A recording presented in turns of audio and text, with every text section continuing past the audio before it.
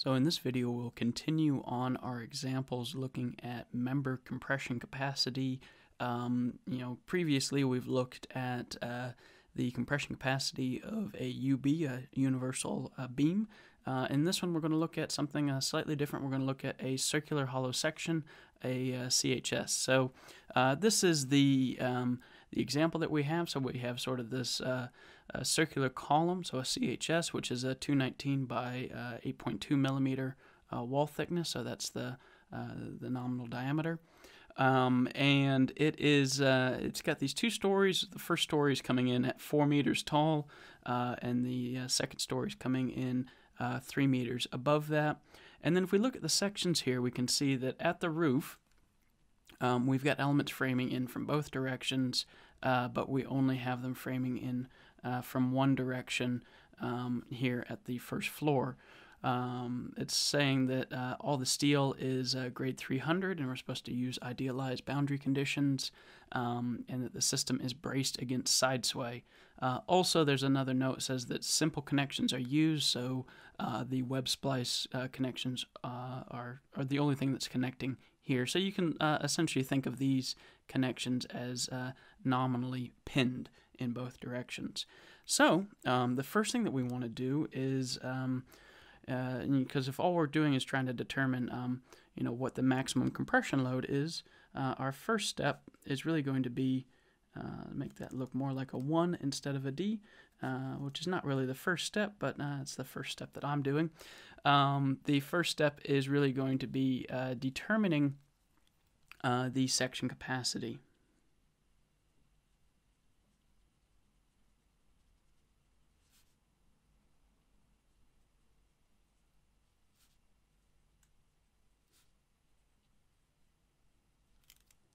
And that section capacity is again just going to be phi n sub s. And if you remember, our section capacity is really a local buckling check.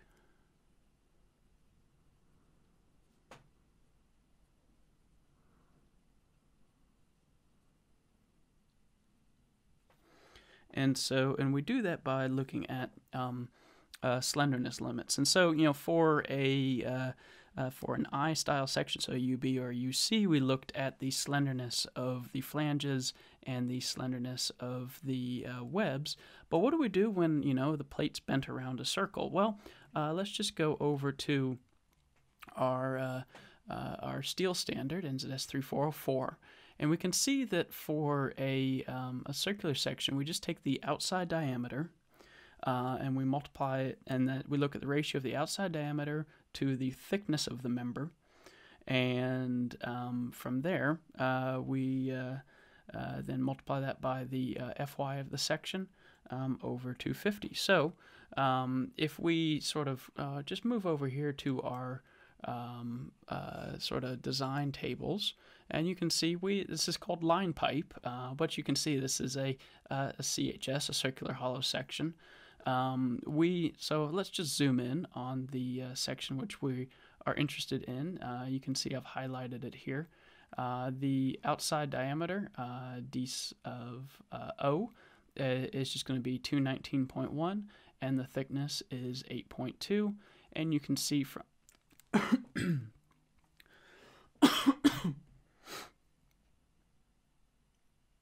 And you can see from the footnote here that for the grade 350, it's a 350 MPa yield stress.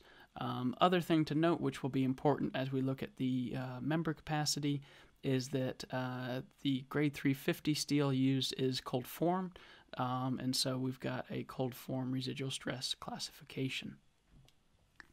So in taking that, let's just go back to our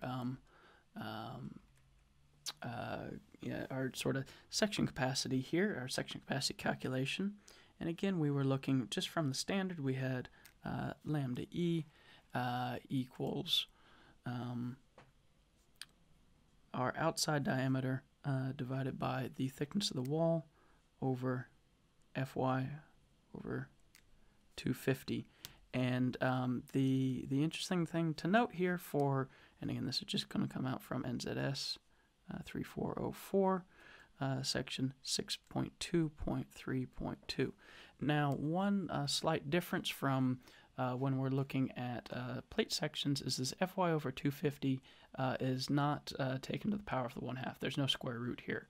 While you could see, there's no square root here. While you could see the square root exists for when we're looking at flat plates. So that's just one difference that we need to be cognizant of and watch out for.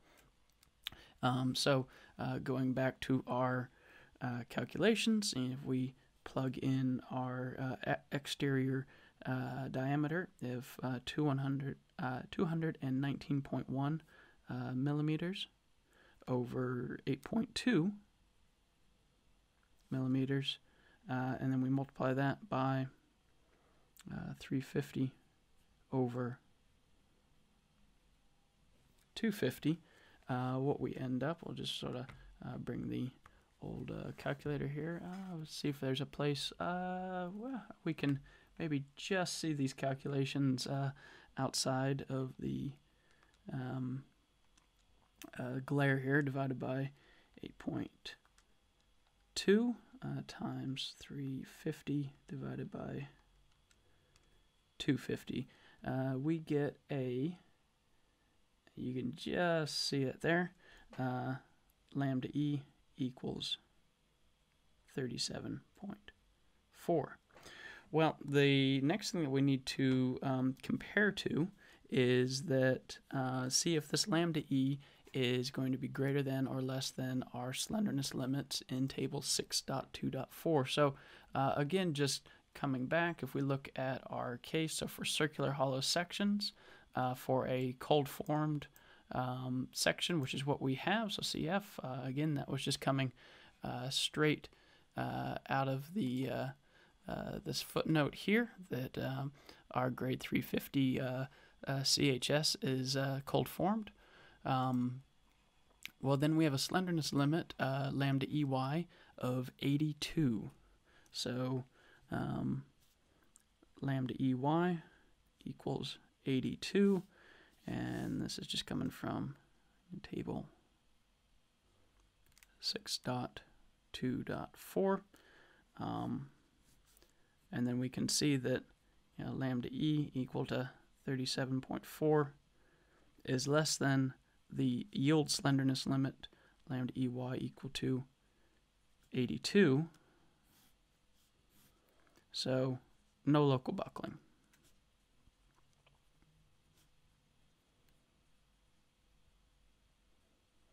That's good news. That means we can take the take advantage of the full section. Also, we've got no holes in this section, so that means that we have AE equals AN equals our gross area. And if we're working out, again, our section capacity, phi n sub s, is just going to be our form factor, k sub f, times a sub n, times fy, k sub f equals ae over an. In this case, it equals 1.0 because we have no local buckling, so that's always nice. And then an equals to ag. Again, if we just go back to our section tables and we look up what our gross area is, we'll find our gross area is 5,430 millimeters squared for this CHS, the circular hollow section. And so that equals 5,430 millimeters squared. So phi n sub s is going to be 1.0.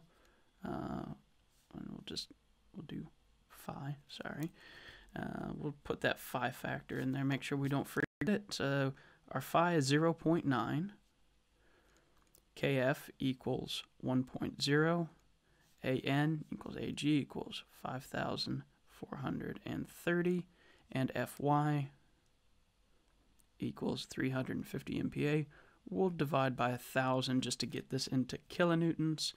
And so we get phi NZS equals 1,710 kilonewtons. So that's fairly straightforward to get through. The next thing we need to look at is going to be our member capacity. So we know the section can take just over 1,700 kilonewtons. So looking at our member capacity, our alpha, so phi ends of C is just alpha C, phi alpha C ends of S. So we know phi, we know ends of S, we've just determined it. So what we want to find is alpha C, and alpha C is dependent on alpha B, which equals our residual stress pattern.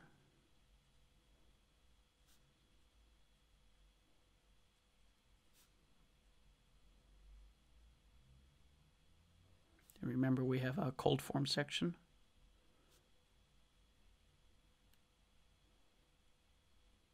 And yeah, we know it's cold form just because the section property tables just alerted us that that was how it was manufactured. And then the other thing that alpha B is dependent upon is this lambda n, our modified slenderness ratio, which is just LE over R. Our form factor, case of F, which is 1.0 in this case, and then Fy over 250.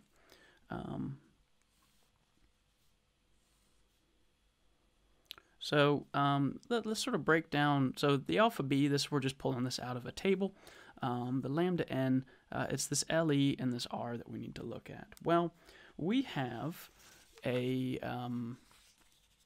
section which is symmetric, and so if R is simply going to be the square root, so if R equals the square root of the moment of inertia over the area, well, for a symmetrical section, for a circular section, we only have one R. And again, we can pull this straight out of the section capacity tables. We'll just go back to those. And you can see that the value R equals 74.6. So let's bring us back. Let's just write that down.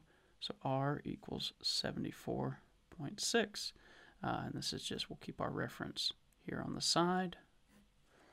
Section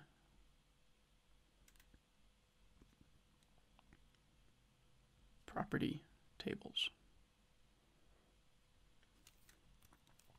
So we know R is 74.6, and that's in millimeters there. What we need to find out is this L sub E. Well, this column can buckle about two different directions. It can either buckle sort of about the y-axis here, and it would have a buckled form, which looks, because we have a restraint here, it's going to buckle between restraints. And it will either look like that, or it will buckle about the BB form, and it will have a buckled shape, which is essentially over the whole length there. So, if this is our element, and we will, it can either buckle kind of like that. And again, sorry, the bottom here is fixed. We'll see if we can, there you go. That gives you something of what the buckled shape looks like there. Or about the x-axis, it's really just a fixed and pinned. So it's a much larger effective length. So we'll erase that there just to keep us from being confused. So yeah, what we need to find out is what is our effective length that we want to use, and in fact, it's probably even worth. So it's going to be. It's this whole thing here. This 7 meters is going to be our longest effective length. So in determining LE, it's just going to be K sub E times L. L equals 7,000 millimeters. And that's because we have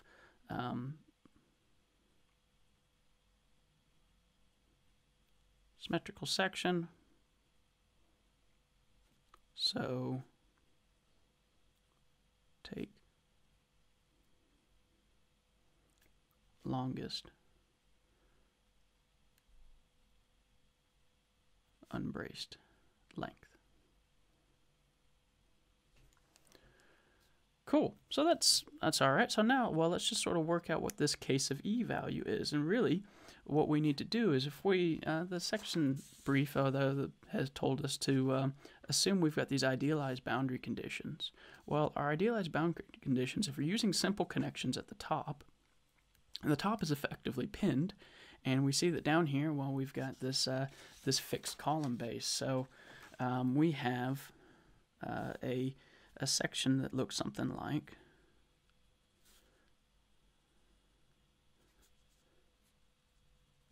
this, where, you know, this L equals 7 meters. And again, if we put a compression load on it, we'll see a buckled shape, which will look something like that. So let's go back to the standard and see what effective length factor, case of E, we should use.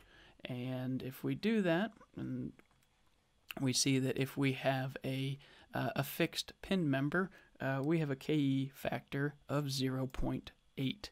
So that's what we'll do. We'll just write that down. So KE equal 0.8, 0.85. Just come right back here, and that is case 2. And so we'll go case 2 in figure 4.8.3.2 from NZS 3404. So case of E equals 0.85. So then our effective length equals 0.85 times 7,000 millimeters. And that gives us an effective length of 5,950 millimeters.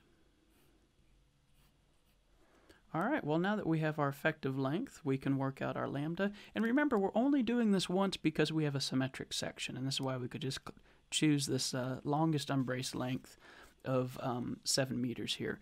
If we had a different radius of gyration about the two axes that we could buckle about, well, then we would actually, we'd need to compute the slenderness ratio for both directions and then pick whichever one is the highest slenderness. I mean, in this case, we know that, you know, if R stays the same, then, you know, it's just going to be the higher slenderness. It's just going to be whichever length is going to be longer. You know, really, we've got 3 to choose from. We either have this 7 times 0.85, so, you know, 5.95 meters, or we have this 3 meters times pin times a KE of 1.0, you know, if we just look at this one here. Or we have a 4 meters times KE of 0.85. So, you know, this is, got LE equal 4 times 0.85. And this is for bending about the LEY, about the y-axis. LEY equals 3 times 1.0, or we've got the LEX equals 7 times 0.85. So as you can see, we've got those 3 different ones. If we plug each of those slenderness in, we can see which one is going to be the one that governs.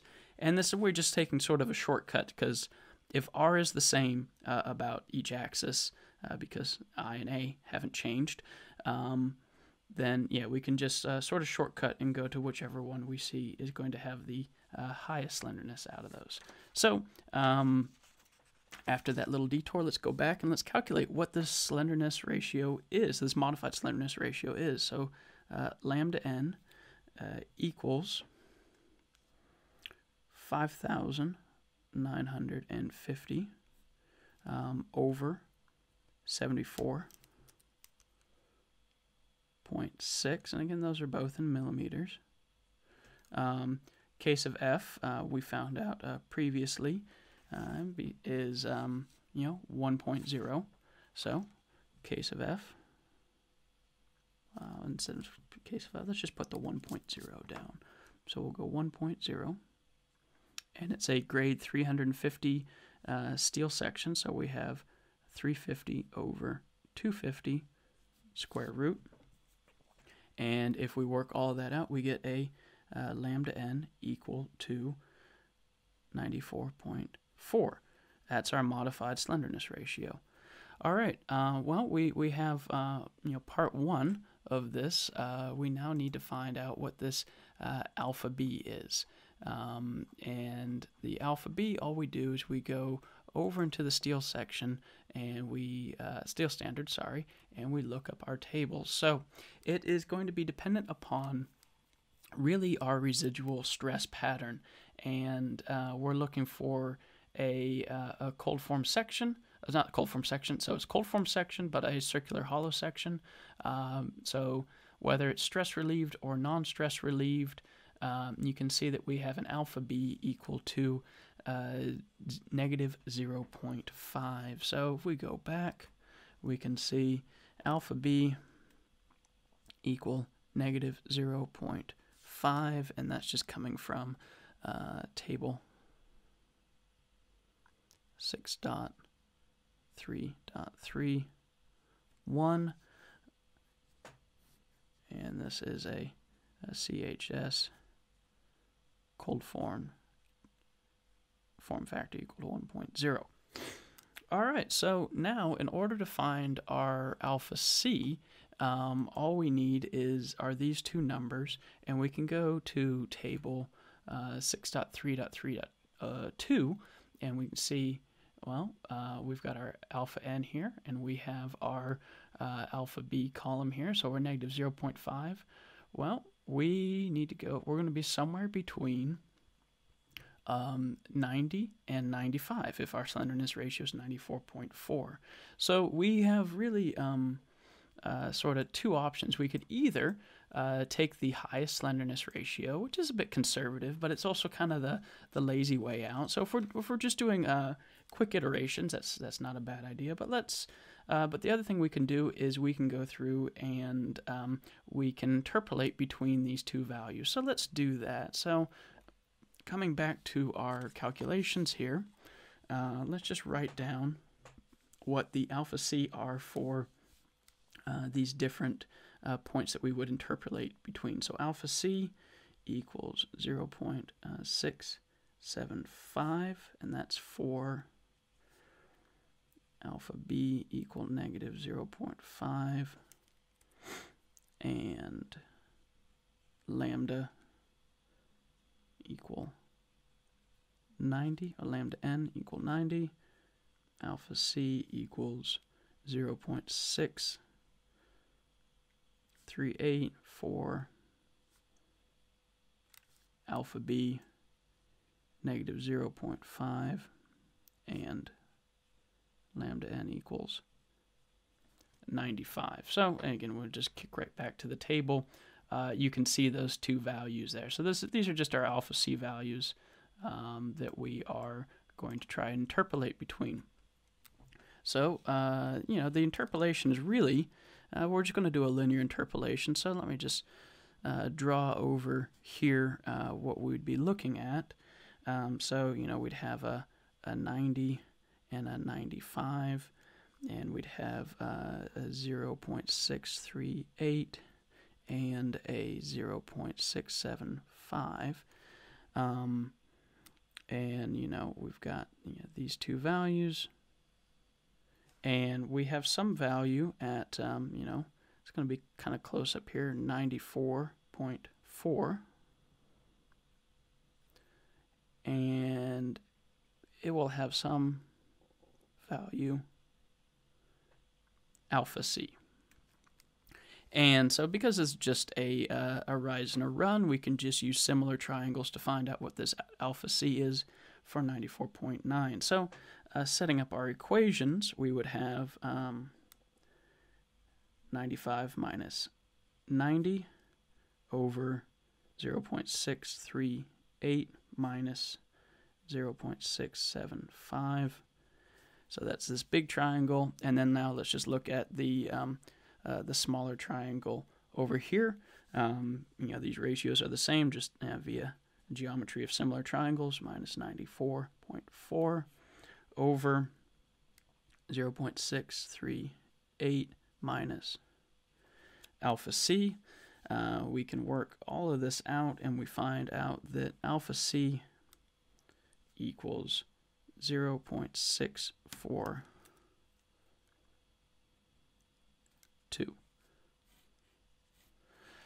So, I mean, we have a little bit of a bump up from, if we had just assumed a lambda of 95, going from, 6.38 to 6.42, that's a little bit, but overall, there's not a big difference there.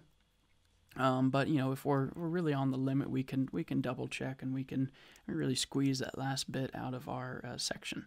So plugging this back into our capacity, we'd have alpha C equals phi alpha of n's of C equals phi and C n's of S, and that's going to equal 0.9 times 0.642 times our section capacity, which happens to be, if we just come back here, section capacity is 1,700. Oh.